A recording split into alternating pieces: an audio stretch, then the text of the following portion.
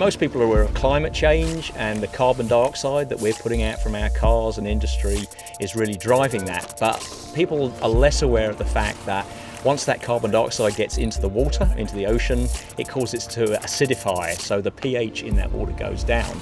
And that's not good for a lot of the organisms that live in there.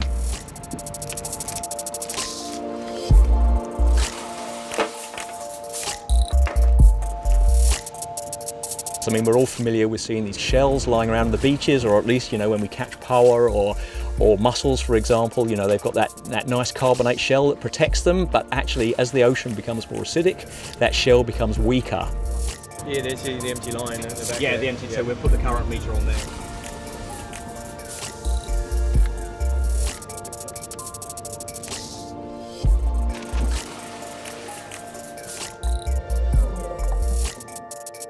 Imagine the tons and tons of mussels that they've pulled up. There's lots of shell lying around, and that is calcium carbonate, and if we can get that back into solution in the water around a mussel farm, that will actually benefit the mussels.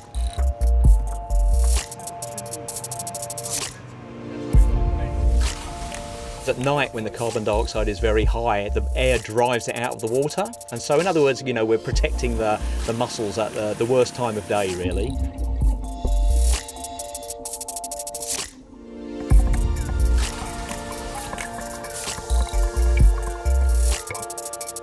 Well, at the moment we've done a lot of laboratory experiments, and so now this is the second stage where we're finding out where we would put it on the farm, where we'd put the waste shells, where we would put the bubble lines, things like that. So this 2 days is going to give us a lot of information.